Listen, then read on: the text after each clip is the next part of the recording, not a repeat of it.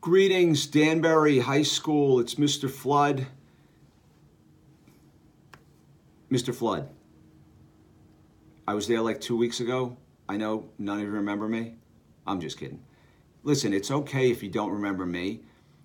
I don't remember what I had for breakfast yesterday morning. So I think I remember what I had for breakfast this morning. But don't worry about it. I'm not offended by that. I'm not concerned with if you remember me. I'm more concerned that you remember something that I said.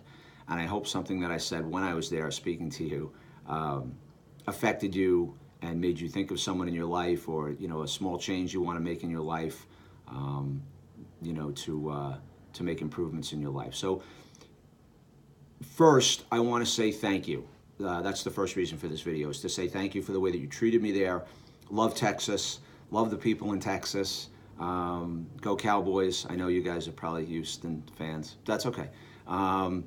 But big Texas fan. I even made a video where I was talking to somebody after I was there and just saying how much there's something about Texas.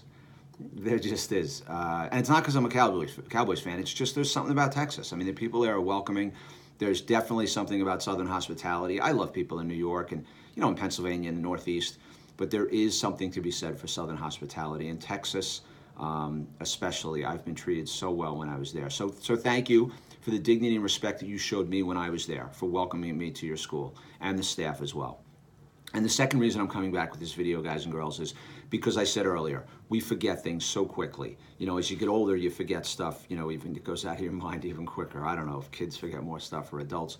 But I want to remind you of the 3 challenges I gave you when I was there. Number 1, look on the inside of people. Always give people the benefit of the doubt. And I strongly believe, I have a very strong knowing, that when you do that, when you give off and put out that energy, that other people will do the same for you. Very, very, very rarely will you have a good thought towards someone and not judge them, and then they will judge you. It's just, and that person, if they do, they're probably troubled. They probably have something, they probably struggling with some things. So always give people the benefit of the doubt. Look on the outside.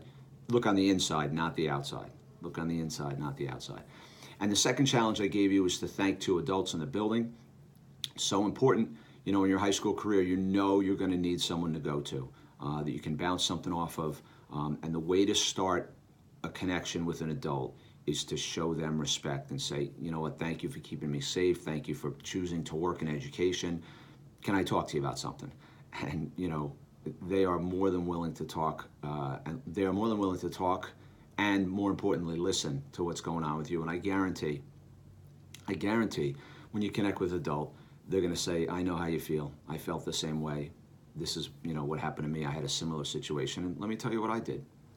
So show respect and thank 2 adults in the building for all that they do for you. And the third challenge I gave you, and please take this challenge wherever you can in your life, is that no one should have to eat alone. Look for every opportunity when you can include others in a conversation, in a group, on a sports field, at recess, wherever. Going out at night, going out to a movie, whatever. But please try and include more people in your life, because there's a lot of people who are not. There's a lot of lonely people who are not included in things. And, it definitely doesn't hurt. It does not take a lot of effort to include someone who's just a little atypical and a little outside the box.